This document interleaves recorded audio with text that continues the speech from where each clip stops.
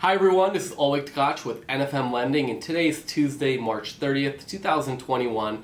And what I wanted to do today is talk about the market, specifically interest rates, and just want to chat about where they are now, where they were for the last 12 months, and the overall projections on what they're going to be doing in 2021 between now and the end of the year. I just want to share this with all my referral partners, my past clients, my sphere. Feel free to share this with anybody that you know that would have any interest in this.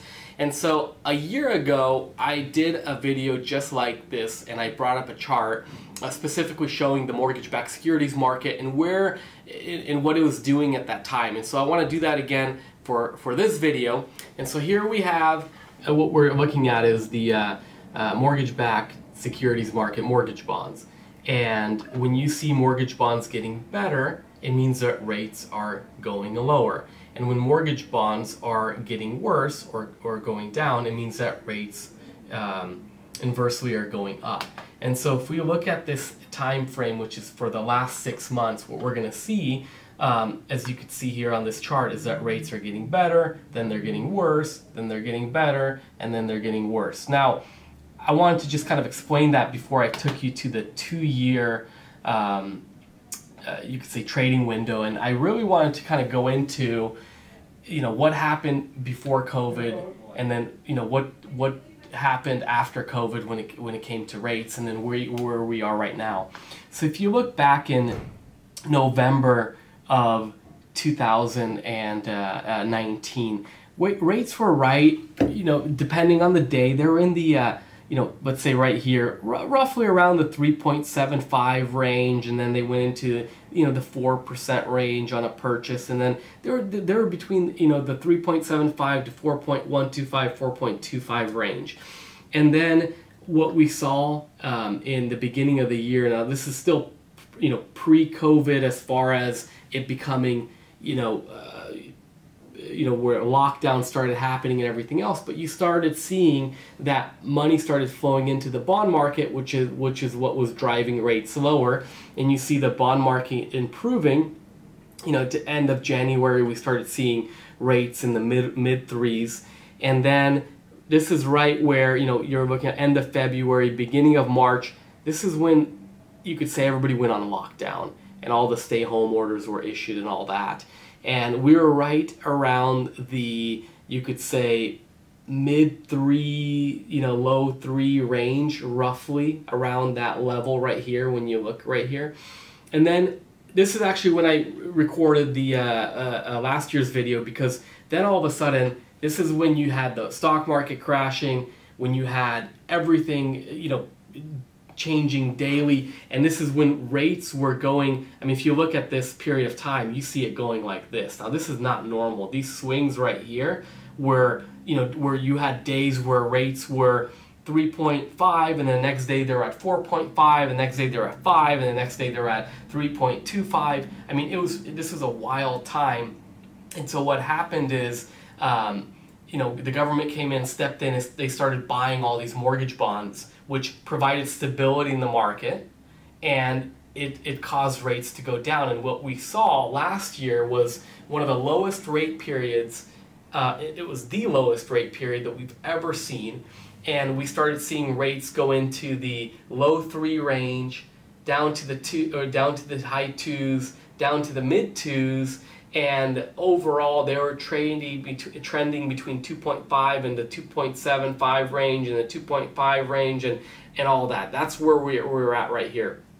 Now, at the same time, too, in the beginning of this year, and for those people that were looking to refi or buy since February, if you got a rate quote in February, now all of a sudden you look here, March 30th, you see quite a big difference in rates, and what you see is really a major, you could say, drop in the market from as far as mortgage bonds go, which inversely raised rates up. And so right now, when you look at back in the beginning of February till today, you're looking at rates in, you could say, the mid 2s to high 2s to right now on a purchase.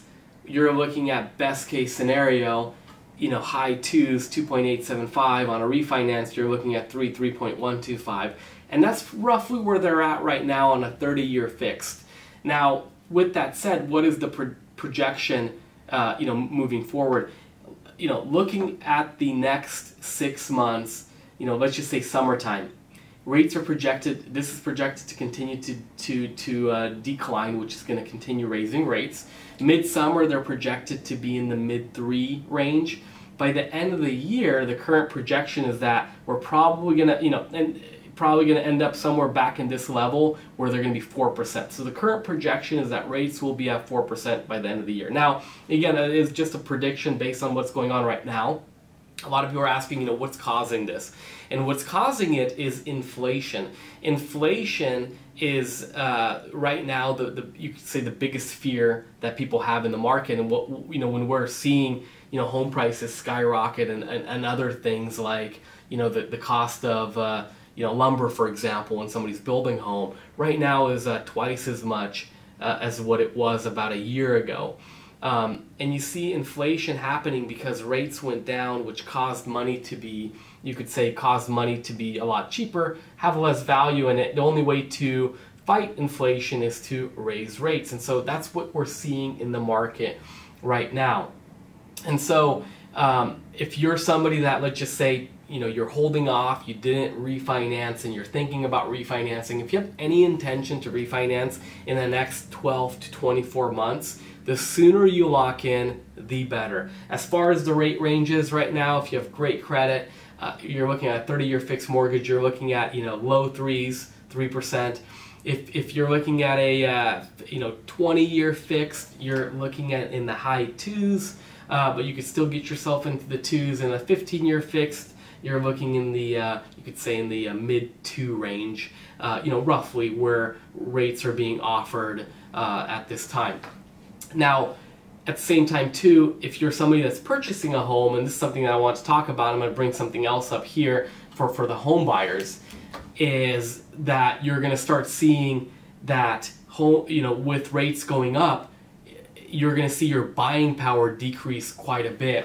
And this is just kind of give you an example of a purchase. I'm going to give you an example of a $500,000 purchase, and let's see, it looks like there's an error here, a $750,000 purchase.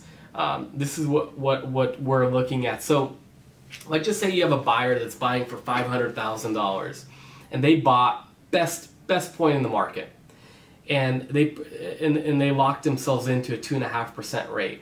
Their monthly payment, with taxes, insurance, mortgage insurance, everything included, was right around $2,534, roughly in that range, $2,500 range. Now that same buyer, if they're purchasing a home, same home, now the rates go up to 3.25%.